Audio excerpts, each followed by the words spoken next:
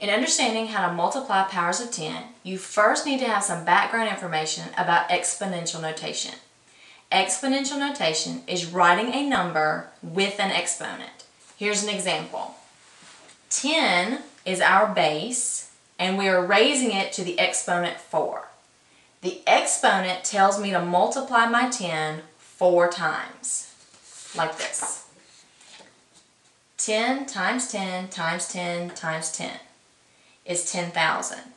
Notice that the exponent 4 matches up with how many zeros we have in our answer. If we were starting with the number 1, it would be the same thing as moving the decimal 4 times to the right. You could think of positive is always right. Now a negative power of 10 is the same 10 raised to a negative exponent. This time, instead of multiplying by 10, we're multiplying by tenths. 1/10 times 1/10 times 1/10 times 1/10.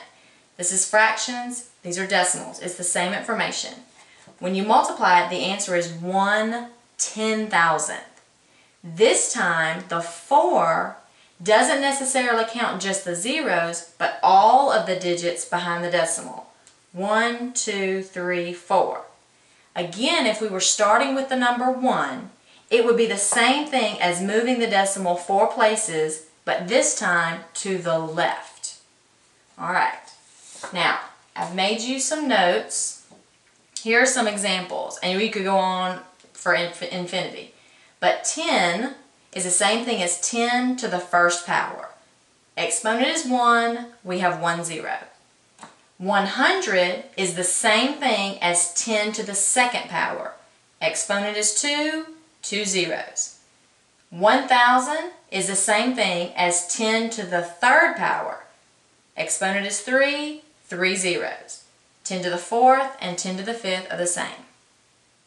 Now,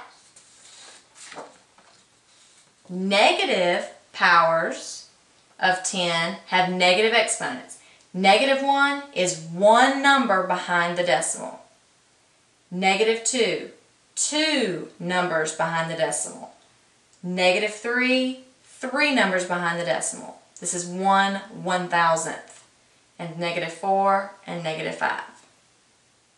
Now, keep in mind that a single digit that looks like it's not a decimal does have a decimal point at the back. 4 is the same thing as 4 and 0/10. Now, with this information, we can work a couple of examples. Here I have a positive power of 10. 17 times 10 to the second power. Now, you have 2 methods for solving this. First, I know that 10 to the second power is the same thing as 100. 17 times 100 is 1700. Now the other way to look at this is I have my decimal here.